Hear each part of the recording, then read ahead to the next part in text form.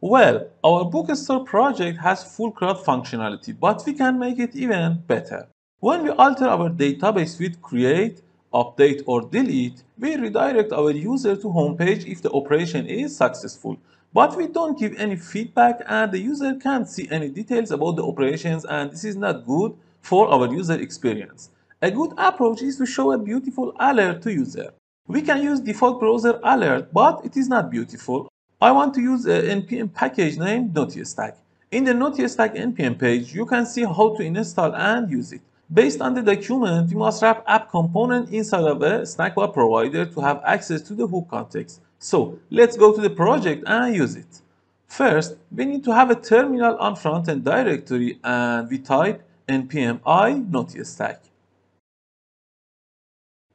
Then let's go to main.js and here we import a snackbar provider from Node.js. Then we use it so that we have access to it on all of our project. Now let's use it. First, let's go to the createbook.js and here on the top section, first we need to import use a snackbar from Node.js. Then with the structure include a snackbar from use a snackbar. Then on handle say book function, before navigating to a slash route, we can call it. For example, I can call it as enquire snackbar with a message like book created successfully, and we can pass some options like variant of success. Also on catch block, we can use another example. For example, an enquire snackbar of error with variant of error. And that's it. So we show a beautiful alert instead of ugly browser default alert. And that's it. Then let's go to editbook.js and do the same. First, we need to import use a snackbar from Node.js.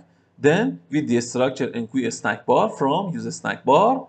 And then on handle editbook function, before navigating to a slash route, we can call it as enquire snackbar with message of book edited successfully and variant of success.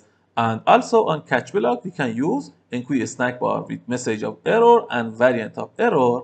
And after that, I want to use it for deleting a book operation. So let's go to the deletebook.js and here first we import use a snackbar from Node.js and then with the structure enquire snackbar from use a snackbar. And after that, on handle delete book function, before navigating to a slash route, I call it as enquire snackbar of book deleted successfully with variant of success. And also I call it on catch block like this, enquire snackbar with message of error and variant of error. Now we have beautiful feedback for creating a book, updating a book, and also deleting a book. Let's go to our application and test it. First, let's create a new book. After operation, we can see beautiful green alert with message of book created successfully and we will be redirected to homepage. Now, let's edit a book and change it. And after operation, we can see green alert with text of book edited successfully and we will be redirected to homepage. And finally, let's test delete book. Again, after operation, we must see green alert with text of book deleted successfully. And we must be redirected to homepage. And now our application has a better user experience.